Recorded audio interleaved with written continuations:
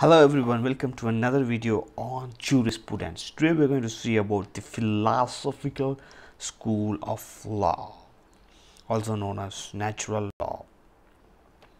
So let's straight away go, because it's a short video. I'm going to give you as much information as possible for you guys to know about the philosophical school.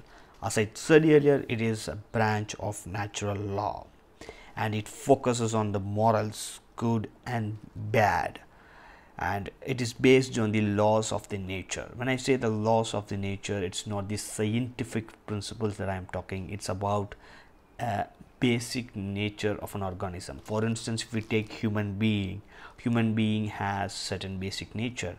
They need to breathe, they need to reproduce, they need to eat, and they need to socialize to survive. So all these basic needs, so it is all based on this basic nature of a particular organism, and in this instant it's the human beings. Now, who are the key thinkers of this school? The key thinkers, as you know, natural law has a very big historical significance. So the key thinkers, we know it's from the Greeks, Aristotle, the Stoics, the Romans, and then comes St. Thomas Aquino, a very important person. He is the authority in natural law thinking. He brought together a lot of divine components, especially the Christian thoughts with the Aristotle's ideas. And furthermore, we move on to the later part of the 16th century, when Hobbes and Locke with their social contract theory contributed enormously to the natural law. And then came Descartes, Rousseau, Kant.